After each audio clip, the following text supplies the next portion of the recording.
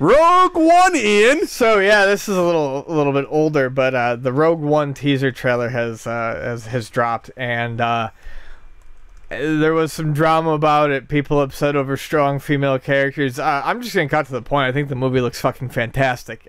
Just from the teaser. Was it a Mary Sue character? I'm still trying to find I don't even fucking know, and I don't care. Fucking jerk off in their own mouths. I think the movie, just from the teaser trailer, looks very promising. And it's because of one simple reason.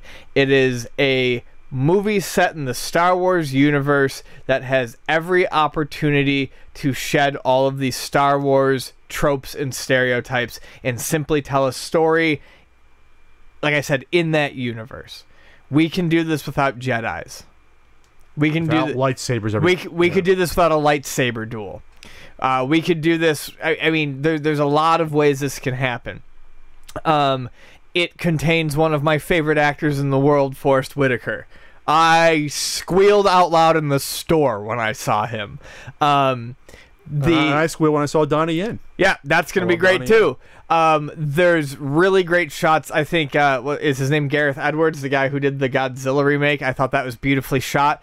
Tons of very nice cinematography is very nice. Yeah, in this trailer. I wasn't really necessarily excited about this. The title of it before we even saw the trailer was, Rogue One, a Star Wars story. It made me think of like a PG rated, whatever. What I saw looks very compelling. I'm almost more interested in seeing this than I was the Force Awakens. Yeah, it looks, they have a freedom not to be contained within the saga. Yes. To follow the Skywalker saga, which is every freaking movie. Right. They can have fun. So Rogue One, if you didn't know, is the story of how they went out and captured the original Death Star plans. Like, what was the team that actually did it? So before this, the canon was, before Disney threw out the canon, was the extended universe based upon the Dark Forces video game, was Kyle Katarn was a mercenary hired, and it was actually the first mission of the game, him being in the Death Star, excuse me, not being in the Death Star, being in some location, you get the plans and you bring him back, and that sets off the Dark Forces series, which was, 3 or 4 games. Now, I am bothered because I love that character that he wasn't included, but I understand they want to do their own thing. Right. I thought it would be nice to then incorporate some of the extended universe, but apparently they're not going to do any of that. There's a great shot in the trailer of the Star Destroyer coming out, and then you see the shadow being removed, and you see, it's a Death Star. Yeah. You actually see the cone, the inverted cone being put where the Death Star ray beam comes out. That's cool stuff. I'm not going to focus on the strong female thing because I didn't see a lot of that backlash with this. Really? You didn't? It was fucking all over. Nah, I didn't see it. I will say this, though.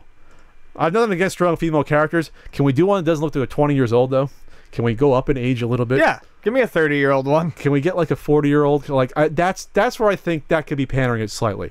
If you really want to expand it, let's get an older female character. Right. I think that a somewhat grizzled character, That probably would have actually been a pretty good fit for this, honestly. How about a Cate Blanchett or something? Throw some dirt on her. Right. You know what I mean? But I like it's a ragtag crew. I like that you hear some of the sounds, like the alarm sound from the first Star Wars, it's like, oh, this seems like this is really original trilogy. Now we're back in that sort of mode. Yep.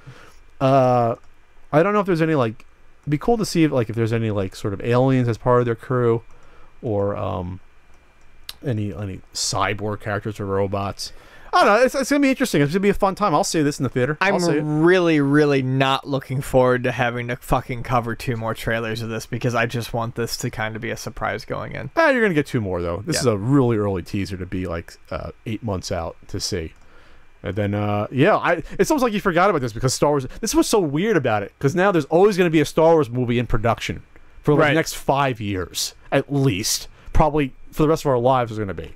They're going to do obviously episode 8 and 9, and they're going to do, which I don't agree with, a young Han Solo movie, which I think is an awful idea. I do think that's a bad idea as well. And a young Boba Fett movie, which I think is an idea. It's almost like a Wolverine Origins. I really don't want to see it because we saw a 10-year-old Boba Fett in Attack on the Clones and it was fucking terrible. I don't want to see kids. I don't want to see cool characters revert to kids. I just don't. Didn't work with Darth Vader. I don't want to see fucking Boba Fett anymore. But anyway, so we'll see. We'll see what happens in good old December. And then, which is weird because by the time that comes out, there's going to be a teaser for Episode 8. It'll probably lead off Rogue One. It's just, this is a world where this is the best time to be alive if you like movies and geek stuff.